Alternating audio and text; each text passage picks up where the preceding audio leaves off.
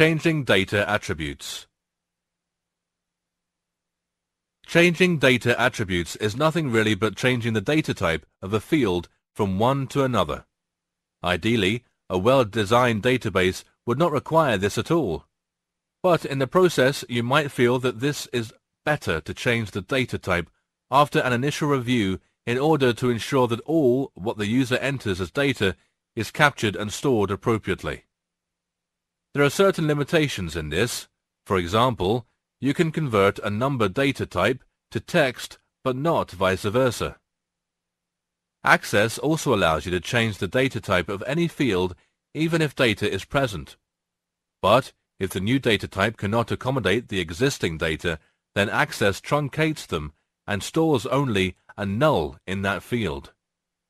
It is required that the table be opened in Design View for this operation. Now let us learn how to change the data type of the field category name from the existing text to memo. Select the field category name by clicking it.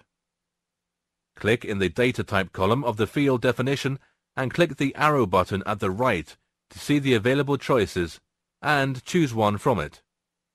In our case, we are changing from the existing text to memo.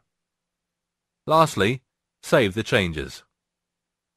Now we have successfully learned on how to add or modify fields and their data types. There are a few advanced topics like lookups, which we will be covering next.